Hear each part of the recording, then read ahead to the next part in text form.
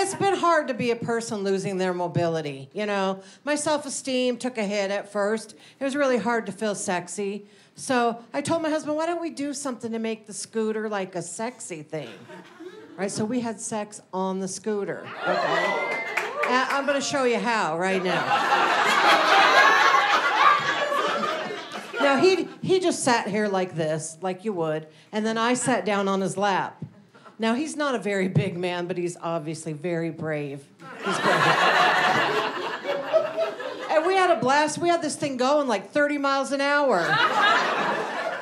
It wasn't even on, you know? But the problem is we're bouncing up and down, so my titties are bouncing up and down, and they keep landing on the horn. So the whole time we're doing it, it sounds like...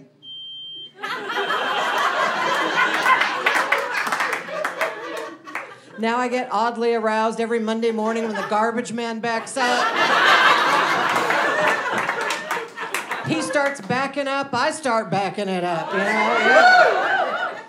But I have learned, like, you can't sit on this thing naked for too long, because after a while you start to stick. And once you peel yourself off for like 2 days, you got a bad case of scooter cooter.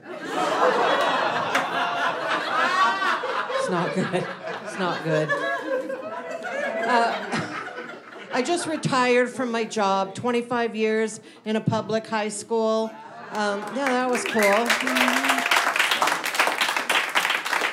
You know, people say high school kids are terrible, but I kind of miss them, you know. If a teenager likes you and they trust you, they will tell you anything. I had a kid tell me, when you're wrestling, if you get a boner, you have 30 seconds to get rid of it, otherwise you're disqualified. I don't know anything about wrestling, so I don't know if that's true. And like, if it's true, is it a general wrestling rule, or did we have some kind of boner incident? I was going to look it up, but then I thought, oh, wait a minute, I work at a high school. Probably shouldn't have high school wrestling boners in my search history.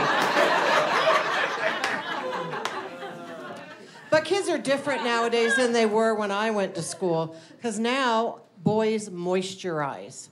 They never did that back when I was in school. I had a student come up to me, and he's doing this, and he said, I got too much. Do you want some? So I said, okay. I took it. I started rubbing it in, and then I thought, oh, wait a minute. I hope this is lotion.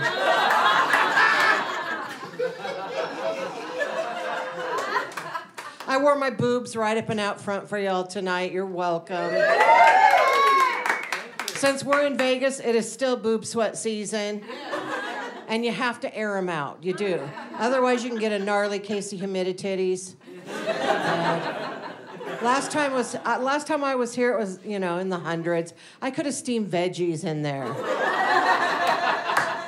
Like, if you dropped a kernel in, I could pop corn. I could start my own food delivery service, call it Boober Eats.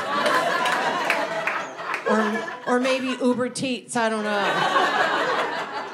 But the thing about having big boobs is that when you're eating, if you drop anything, it lands right in there.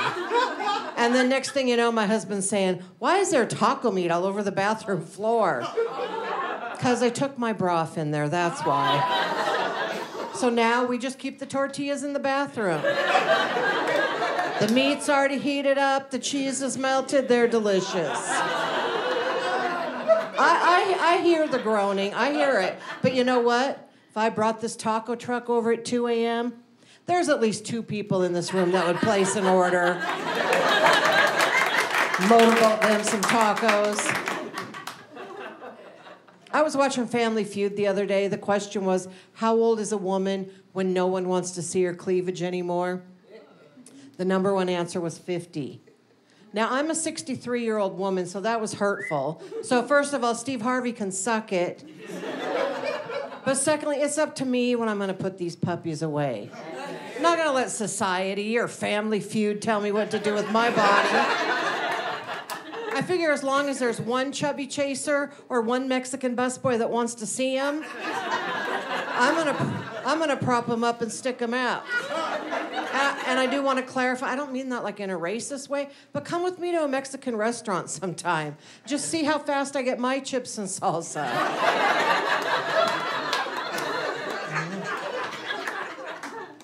couple years ago, the big thing that was like all the open mic guy comics, they were talking about women having squirting orgasms.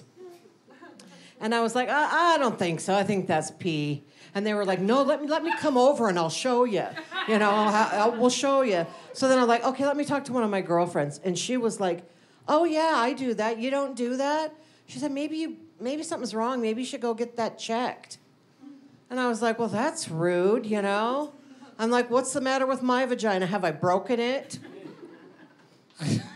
Because apparently everybody else is having these advanced orgasms over here. And I'm just sitting here with my old tattered pussy. My old tattered velveteen rabbit pussy. Maybe if somebody loves it just right, it'll turn into a real pussy. I don't know. But I don't get it, because I've been doing Kegels for 46 years.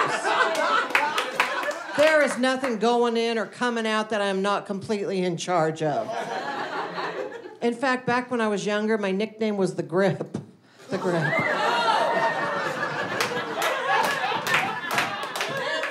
I don't know what that says about me, that my vagina has a nickname worthy of a WWE wrestler.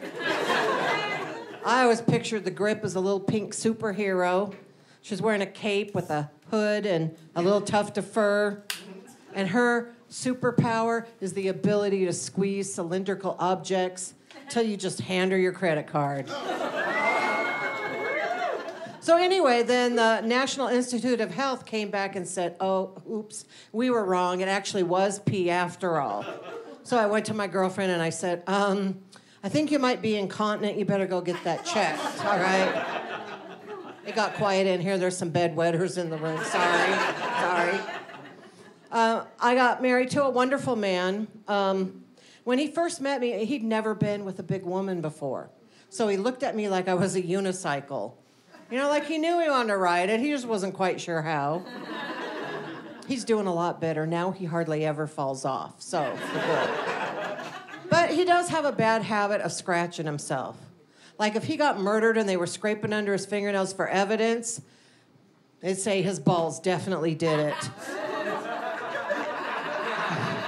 And balls are ridiculous. I told him that. He accused me of ball shaming him.